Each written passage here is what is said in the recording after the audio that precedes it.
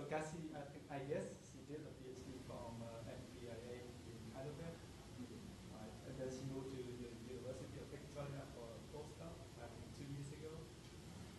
And for your information, so today she will talk about the result of Herschel, particularly in star formation. And and in Canada, the two big institutes which are involved in the Herschel surveys of star formation is the CITA and Victoria. And today she will present her back from Victoria, telling you all about the exciting result of Herschel. That's true. Okay. All right. Thank you, Kwang, for the invitation, and thank you, CITA, for also the invitation and hosting me here. I first will start out just listing my long list of collaborators. So James DiFrancesco is also at NRC in Victoria. Peter Martin is here. Chris Wilson is at McMaster. Sarah Sadavoy is a PhD student at UVic. She's moving to MPIA in the fall. Mike Reed is also U of T. And then, of course, my collaborators who I will be working with this week while I'm here, Kwang here, and Mukti I just saw here. And then I list the PIs of the project, Philippe André and Frédéric Mott, of the Herschel key programs that I will be discussing the observations with today. And I'm going to preface this talk with the fact that I had a medical emergency last week, and so I did not have the time to properly prepare or develop the talk to my liking. With that said, if it's fine with me, if you would like to interrupt, ask questions during the talk, we can discuss. I'm open to that. If I have to be flexible with the timing, I'm willing to do that. So when I was invited here, I promised Kwang that I would not talk about the 780 sources in my catalog, nor the 224 sources that we further characterized, looked at the SCDs of, and nor of the 13 sources which we found interesting for further for follow-up as possible sites of intermediate to high mass star formation. And looking around the room, nobody's fallen asleep yet. This is good. And I promise not to talk about my catalogs anymore. So what I will talk about today is just an introduction to the Herschel Space Telescope, Space Observatory. So this is the instrument, the telescope, that most or all of the observations from this talk today came from. And then I will discuss a little bit about the Gould Belt Survey. This is one of the key programs that I've been involved with as a postdoc. This is a key program from the Herschel collaboration. And specifically, I will talk about several of the regions within the Cepheus flare. And then I will talk about the Herschel OB Young Stellar Object Survey, also called HOBYS, because we love acronyms. And the region that I have been focusing on is NGC 7538, so I will show you some of the really neat results that have come about from that region. And then also others within the collaboration, some of the results from Rosette, Vela C. I will mention at the end if there is time.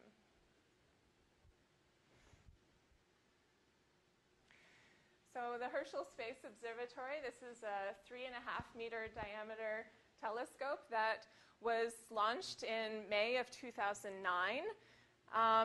And so it was put at the second Lagrange point of the Sun-Earth system. So this is out in solar orbit beyond the several times further away from the moon's orbit. And its projected lifetime was 3.5 years. This is based on the amount of liquid helium that it had as coolant for the instruments. And so we were happy, surprised that it lasted almost 4 years. And just at the end of April, it ran out of this coolant, and so no longer took data. And then just last week, it finally was moved to its final resting place, and we stopped contact with it. But this was truly an amazing observatory for what it produced.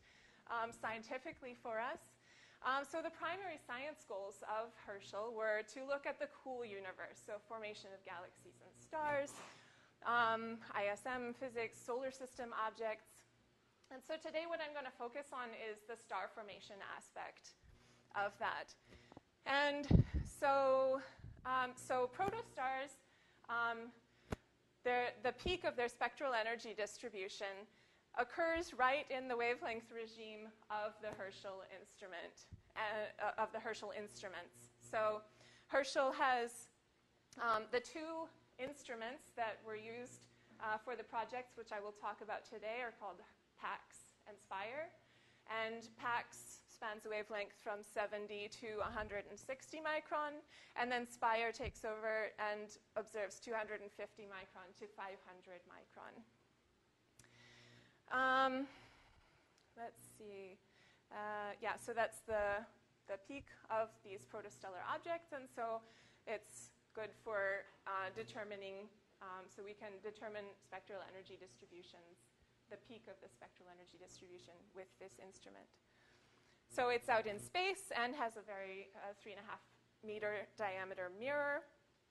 So we also get very high sensitivity with this instrument. And the maps that were produced with Herschel were truly amazing. And so I will show you some of those later.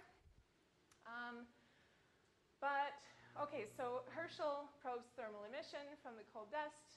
So we get very high angular resolution. And has a large dynamic range. So we can tell, so in the star formation regions that we're looking at, we have diffuse regions, we have filamentary structures, and we are able to look at all of these structures over the range of their dynamic range with Herschel. And so we're looking at, so the regions that I'm looking at, we have something on the order of 1 square degree, and this takes on the order of an hour to scan at the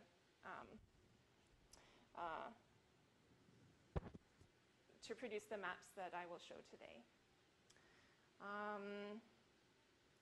Then let's see. Okay, so the first project which I will talk about is the Gould Belt Survey. And so this was a project looking at low mass star formation, specifically at the initial mass function. So we want to know, we know that we know what the initial mass function looks like. We want to know where that comes from. Do starless cores, do they follow that? And is it just a transition from starless core down to the initial mass function where they reach the main sequence? So here we have just the sequence of low mass star formation. So we start out as a starless core. We can determine between these stages based on the spectral energy distribution. And so it starts out as a starless core, then you get a protostar, and we go through based on what wavelengths it's observed at, class 0, class 1, class 2, class 3. So this is just an evolutionary sequence here. And let's see. Okay, so this is one of the focus of the Gould Belt Survey. So here, these first two, the starless cores and the class 0 protostars, is how we would like to distinguish using the data from the Gould Belt Survey. And so I will discuss that in a bit. So first things first, we have to determine sources within the maps. And so the method that we used to do that was developed for this over the course of the Herschel projects. And so Sasha Henschkoff at Saclay developed the program Get Sources. And so this was adopted based on tests with other source extraction methods. And so we have adopted that method to determine sources within our maps. And so this determines sources. It looks at all of the wavelengths that we have available with all of the Herschel wavelengths. And so that's the multi-wavelength aspect of this. And it's also able to determine filaments. It's within these maps. And so one thing that once I show you the maps, you will see that they are quite filamentary. So there is a lot of filamentary structure. And so we determine the sources as well as we can map the filaments and further analyze that together. So here are the Cepheus flare regions, which I am studying. This is part of the Gould Belt survey. So these are all low mass regions. The Cepheus flare is approximately 300 parsecs away, so that's very close. And so these regions offer us very high spatial resolution because with the high angular resolution of Herschel, and then combined with their close distance, we have quite good resolution. So here, mostly I just put maps. So in the top, we have the green sources are Spitzer catalogs, so we will compare those to what we determine with the Herschel source finding algorithm. And then I put some 3-color images here below, which I will, so this is something that I would like to work on further. And so I just put the preliminary 3-color images here. And then here are the other 3 regions. There's 5 regions within the Cepheus flare.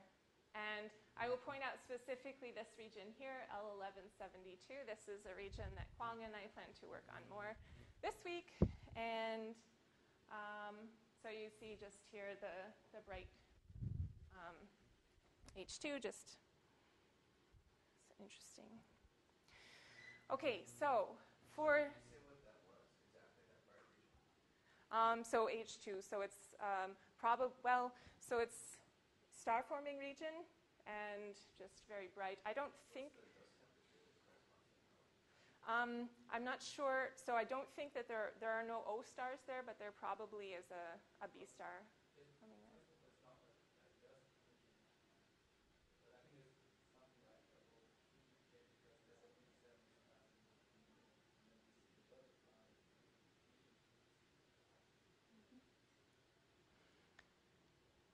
Okay, so for this week, so these are kind of our project goals.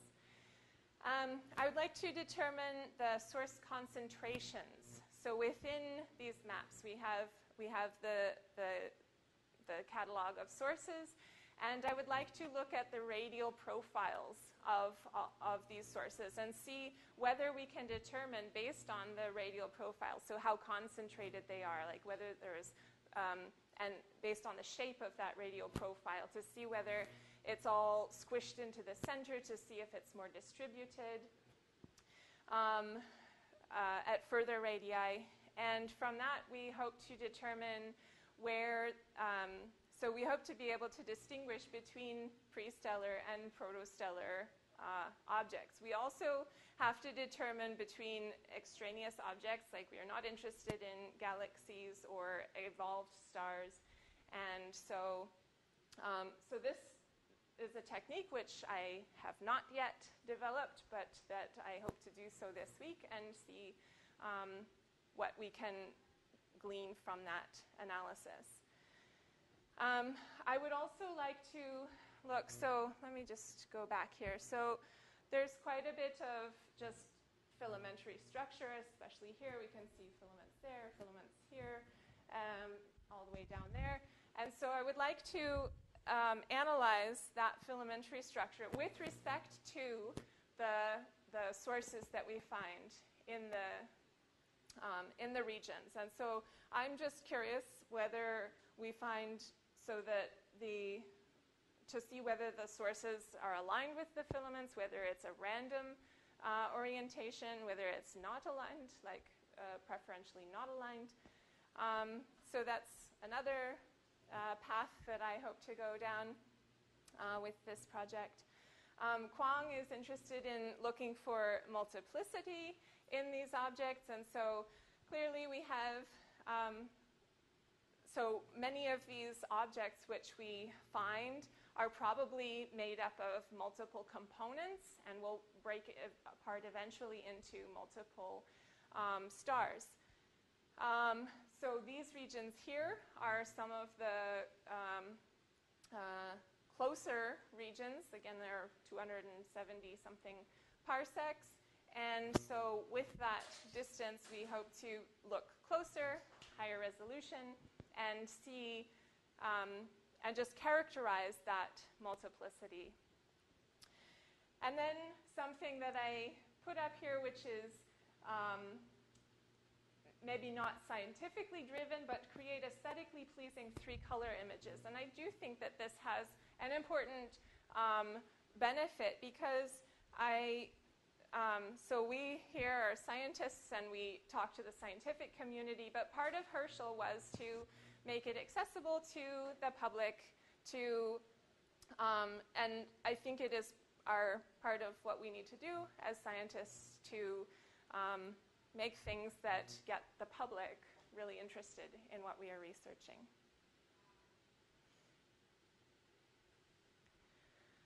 So now I will move on to, okay, so the Gold Belt Survey has kind of been a background project for the last couple of years. I haven't devoted much time to it. That's what I want to focus on this week. But now I'm going to move on to HOBYS, the Herschel Imaging Survey of OB Young stellar objects, which is what I have mostly been focusing on for the last while. And so this survey was to map 15 clouds forming high-mass stars, predominantly the closest ones, yet we do have to go to larger distances because these high-mass stars, to get a larger sample of high-mass stars, we have to go to larger distances. So this is PI Frederic Mott, and we had, 22 square degrees. So this is a guaranteed time key program with Herschel. So let me just motivate this project by talking a little bit about high-mass star formation. So high-mass stars provide a lot of energy into the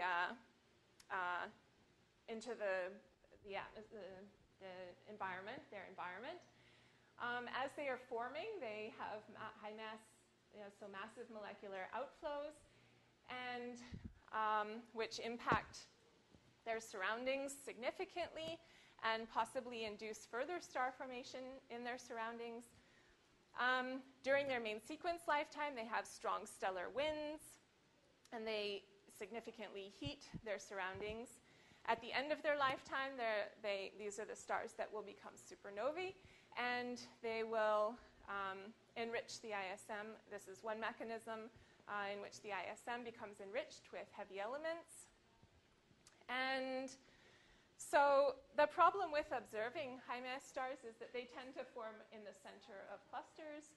And this is a very confused region, and because they are rare, as described by the initial mass function, we have to go to higher distances to get large samples of these high-mass star formation regions.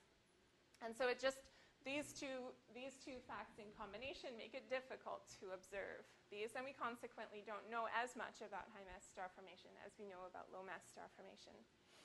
And then another complicating factor, they form and evolve on very short timescales, and so again, this is just another complication with this here. Okay, so we wonder how high-mass stars form, whether this is quasi-statically, dynamically, through coalescence, perhaps, of smaller objects. And so So here, this is kind of a classic picture of low-mass star formation, just a cartoon.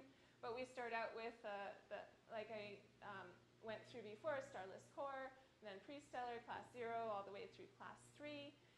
And so we want to know, is there a similar set of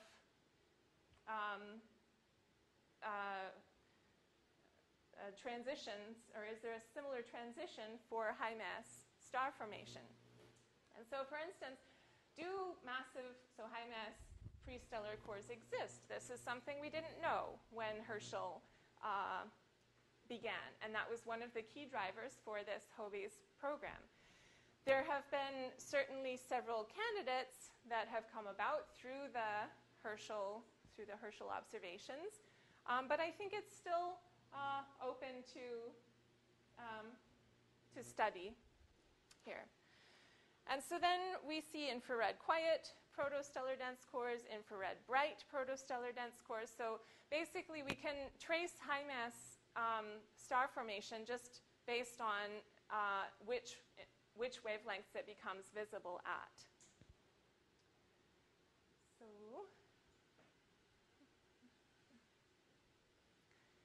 So with that in mind, HOBYS mapped all of the major giant molecular clouds forming OB stars within 3 kiloparsecs. That was kind of the cutoff that was defined for this project.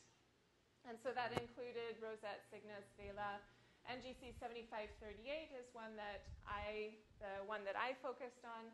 M1617, W48. These are ones that Kwong is working with, I believe, and a few others. So we wanted to identify and characterize the precursor of OB stars. So again, these prestellar cores, do they exist? Do they have,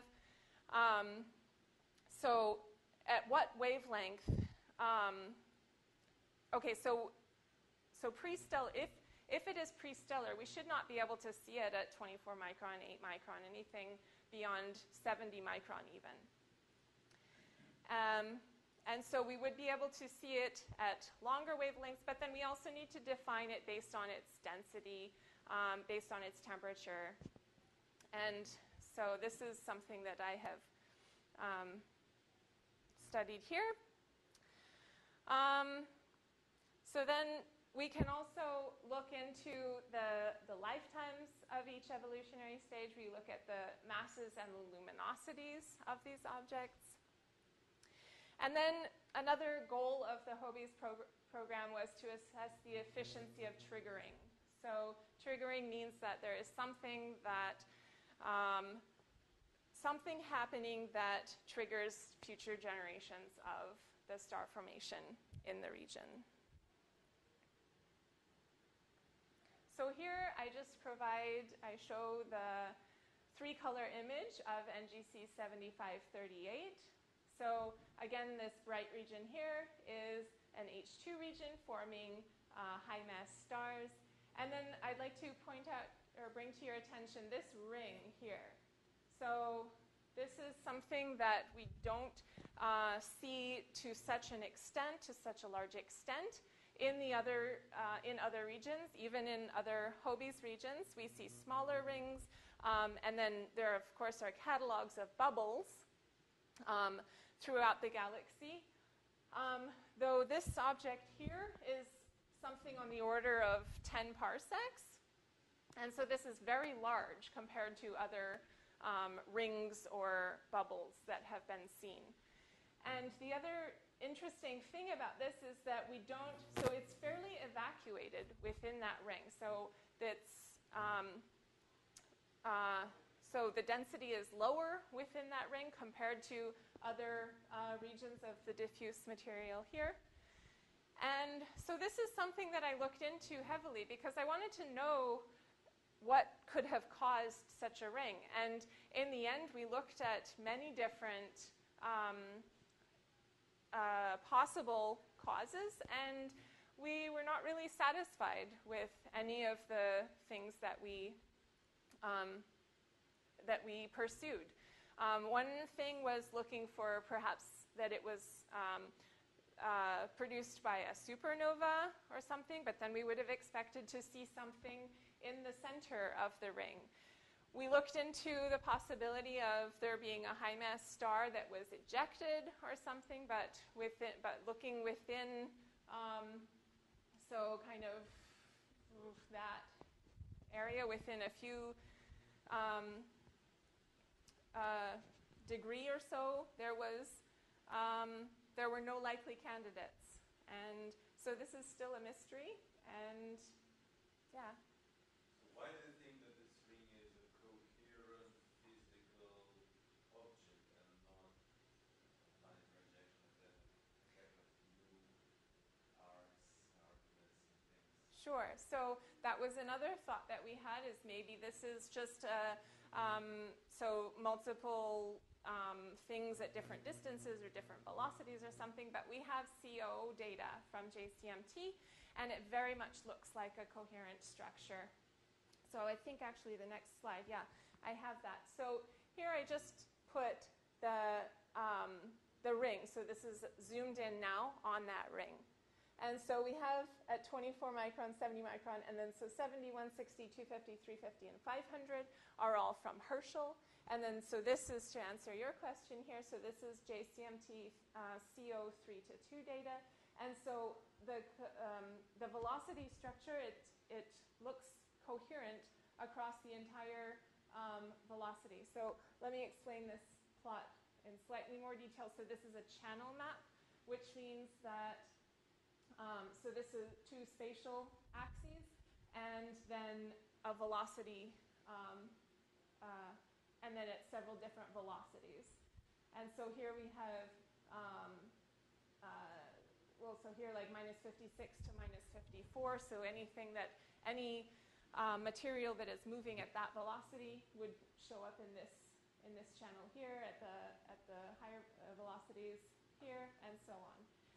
And so we don't see any, so it looks like a coherent velocity structure, but we still don't see anything in the center of that ring. And let's see, I can say that the blue contours here are the column density, and the red contours here are just all 6 of those channels integrated into one single map. So no matter how we look at this ring appears to be a single velocity entity, and it appears to be void in the center. And so this is something that I'm still very curious about, and I'm interested in hearing more ideas for what could have caused this, or how it could have formed, or things. Yes, Max? Are there coherent velocities within the ring? I don't. Warnings, for example. Do you know how would one look for that? If one velocity is spatially shifted with respect to another velocity. So could you tell that from the CO data, or would this require further observations? That does explain that. Okay. Do you know a mass or momentum scale for that? Yes. Mass, something like 5,000 solar masses in the ring itself. I think. I have the numbers, and I did this calculation, but I'm not sure off the top of my head. Okay, so then what I briefly mentioned this before was that if we look at the luminosity versus mass, we can determine between prestellar and protostellar. And so here we have mass on this axis, luminosity, solar luminosities on this axis here. And so this line here, this solid line, corresponds to L over M equals 1. And so we use that as a delimiter, as well as 40 solar masses here. And so anything in this shaded region here, we consider to be an intermediate or high mass candidate for, a candidate for intermediate to high mass star formation. And so these are the objects which I paid most attention to, and these are the objects which I mentioned at the beginning of my talk that I wasn't going to talk about. But these are the ones that we are interested in follow-up observations to see what the nature of these specific objects is. And so then in this diagram here, I just simply plot the column density. So we have column densities 10 to the 22 to 10 to the 23, roughly. And you can sort of see the distribution of the sources in this plot. And so the color coding, so the white are these objects which are in this shaded area here. I highlight the ring right here, and so you see that there are quite a few objects forming in that ring structure. And then the red, green, and blue correspond to which the peak wavelength in the SED of that object is. So the blue objects have the peak at the shortest wavelength in the Herschel regime, and the red objects are the redder peak at the redder wavelengths. Okay, so that was the HOBYS project that I've been mostly concerned with.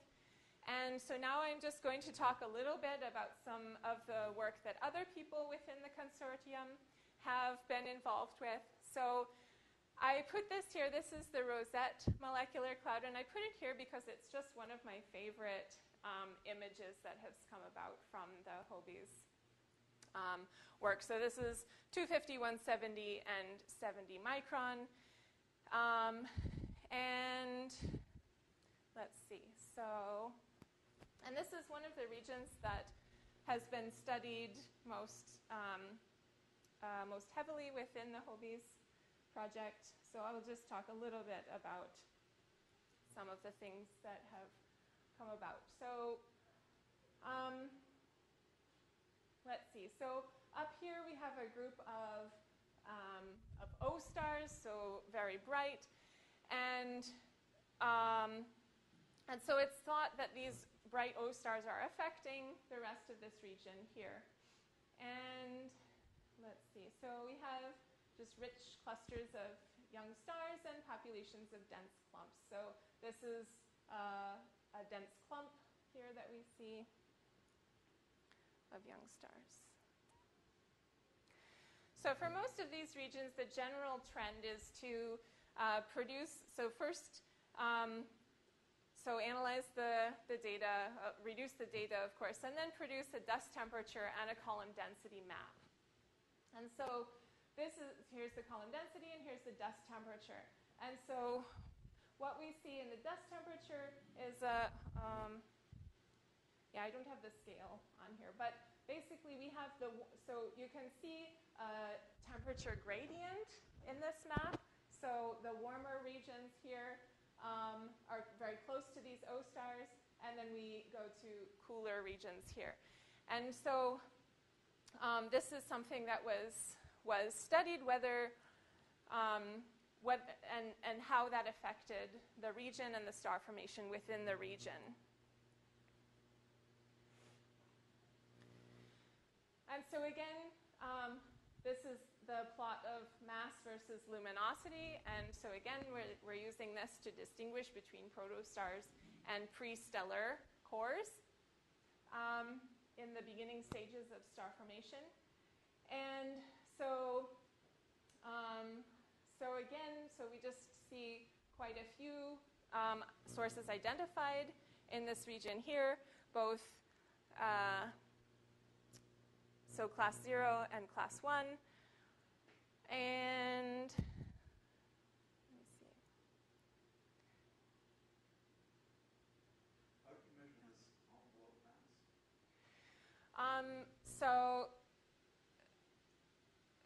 Basically, so we have temperatures for the objects, and then That's Yeah, and then a fit to the spectral energy distribution with the Herschel wavelengths. Basically, you have an apparent size. Yes. At each wavelength. It's resolved in angle. Yes. And so then you have effectively an optical gap for this structure, this envelope. And that's how you reduce the mass.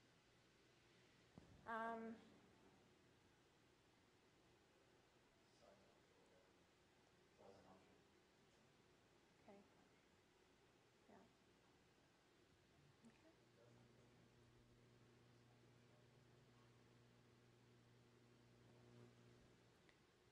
Okay. Okay. So then to distinguish between a prestellar dense core and a starless core. So these are, so starless core would be the very first stage of this star formation. So we look at the size of the object versus the mass. So things that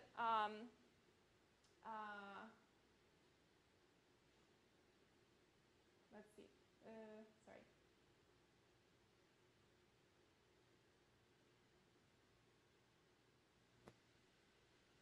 Okay, so basically, if it's in a high enough mass and a small enough size, then we expect that it could possibly form a high mass star. And so in this case, they use a cutoff of 40 solar masses within 0.02 to 0.3 parsec. And then these should also have high densities, so like 10 to the 5, and low temperatures. And so within this, within Rosette, we see 9 good candidates to form high mass stars. So 2 are infrared bright, 4 are infrared quiet, and 3 are prestellar cores. So this is just, yeah.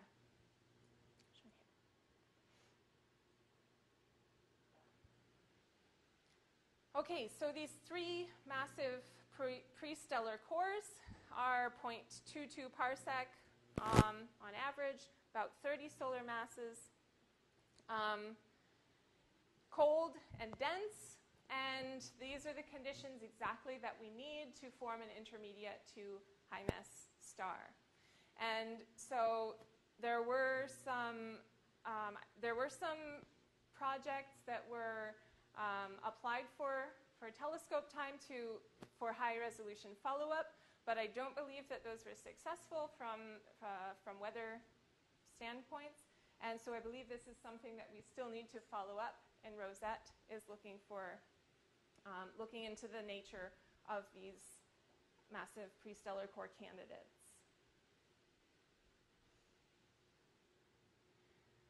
So then also one thing that we are interested in is whether star formation could be triggered.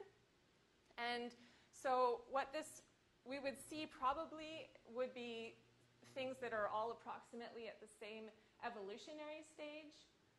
And so that we can look at using this mass versus luminosity diagrams. And so what Nicola and Frederic found was that there was perhaps, we see more evolved sources up here closer to these really bright O stars, and the youngest sources would be down here, further away from those O stars. But I think over the course of the several years since this was originally determined, I think that has been, I think they have not been so strongly, I don't believe that as strongly anymore. I think they just looked more at the, so just through further studies of the data, I'm not sure.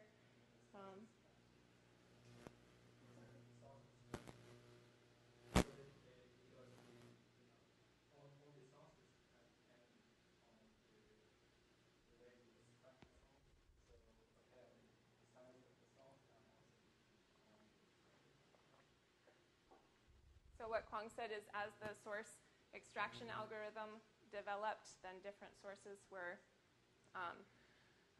discovered, and that changed their view on this. Is a warm starless core something which might have a star but it's so heavily obscured it can't be sure, or?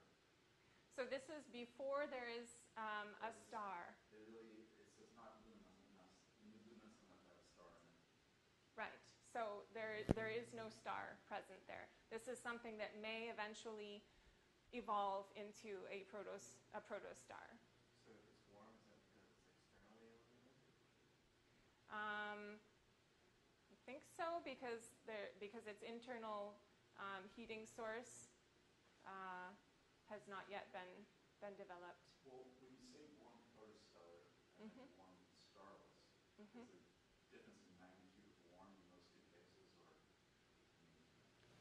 So we're still talking something like 30 Kelvin here. We're talking warm in comparison to 15 of the molecular cloud here. So so this is just a distribution of where we see starless objects, which are in red, so mostly up here, versus the protostellar objects, which we see more clustered in the brighter regions. And so the idea was that along this ring here, so up in this region is where we had the bright O stars. So the idea was that there would be triggering along that. Do you ever worry that there may be a bias to find these starless objects along the filaments? I mean, the extraction technique looks for overdensities, and you already have a filamentary overdensity. It might make it a lot easier to find something of that direction. Well, how many of those things are real, do you think? How many are product of some bias like that? so I think originally there were a lot of biases in the get sources algorithm, but over time, I think it developed to be much more believable, and so it also finds these filaments, and so I think it does much better at subtracting background now than it did, say, 2 or 3 years ago. But is there any sort of test problem you can use to calibrate these things?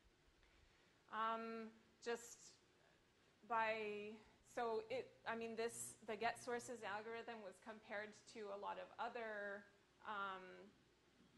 source extraction algorithms, whether they would also have the same biases. Maybe they would too. But yeah, I don't know. I mean, just looking at, so just plotting the sources and looking at them, it's true that that most of them lie on the filaments. However, we would expect that most of the protostars and starless cores would be in these filamentary areas. Yeah, you would expect that, but you'd also think that any error you make would lead you to think you saw more than you were really there. So. Yeah. Yes, I mean, definitely. So I've looked, and sometimes galaxies come through, like background galaxies, and it's true that there are many objects which probably we are not interested in, and that is definitely something that I have to pay a lot of attention to. And I do look at, so in the case of the NGC 7538, I did go through and look at the SEDs of all of the objects which were characterized. So yes, it's a very tedious process, and yes, it does make mistakes, but that being said, it is much better than it was several years ago, and I think we have to, and it certainly, in my opinion, is better than the other ones the other source extraction algorithms that are available. And so at some level, we have to just say, okay, let's use this to define our catalogs and just say something about the errors, about what other objects are being found there, and yeah. Okay, so this is just, I just have one slide on Vela C. This is another of the regions in HOBYS, in the HOBYS program. And so what was neat about this region was that, so Tracy Hill is the author of this, who studied this region here. And so she divided this region up into what she called ridges and nests. And then she found, so this is an example of a ridge here, so that included this region here, and it looked very compact with respect to its filamentary structure. And so what she found was that this hot gas surrounding, so here's like the hot gas surrounding the H2 region. She found that those were gravity dominated, and that was where the majority of the high mass star formation was taking place. And then in the nest regions here, so this is where this was cold filamentary structure, turbulence dominated, and she found lesser amounts of high mass star formation in those regions. So these are just terms that she developed to describe the regions that we saw. So I'm not sure. So I would say that. So I think by gravity dominated, that's what she meant by these are more like so coherent. So you already see these filamentary structures that look like they have gravitationally collapsed together, whereas here they're just more not as clumped together, and so for turbulence dominated. I don't know what her whether there was a mathematical criterion or not for that. Mm-hmm.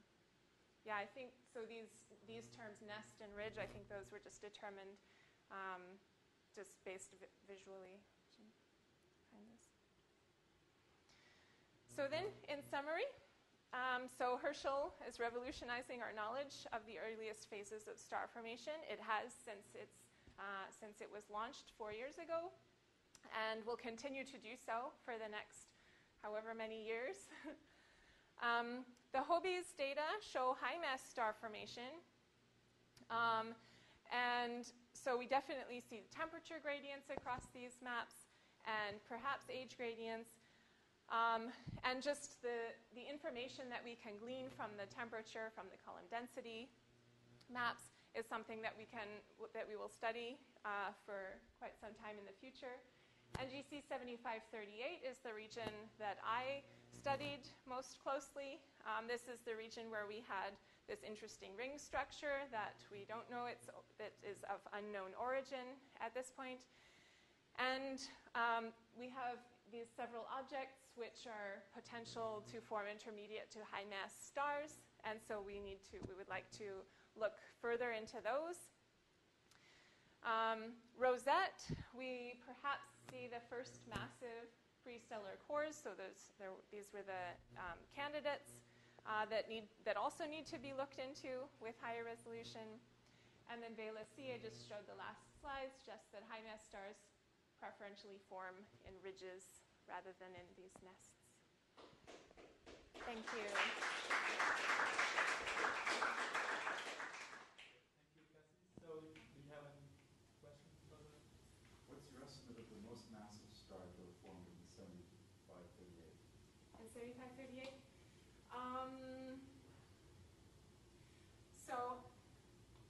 So I don't know of what has currently been formed. Some of the objects, so in this list of 13 potential high mass stars, we have something on the order of several hundred solar masses. However, it's pre-stellar mass, and so you always lose a significant amount of mass. But we're looking at 300-400 solar masses as its pre-stellar mass. So I don't know. You can be surprised if that forms a 20-30 solar mass star, something like that. And still, so you still have pre-stellar cores detected with a question mark. You said higher resolution, but what does that mean? I mean, obviously Herschel is done, so you're saying higher resolution follow-up with their instruments? Or? Yeah, so if we look at, say with radio interferometry, you can get 1 arcsecond resolution. The problem there is that they may not be visible at that wavelength, so it would be... Okay, so sort of getting at there's really no other good way of characterizing these better. Yeah, yeah. So the ones that were proposed but were not successful was with the Iran Plateau de Bure and with ADCA, Australia. So I assume they've been looking for these things with radio for a long time, but just they've never seen anything conclusive. I think that's the reason is that the wavelength regime, we need high sensitivity, we need high resolution, and the right wavelength. So none of they're just not sensitive enough, basically, the radio. Yeah.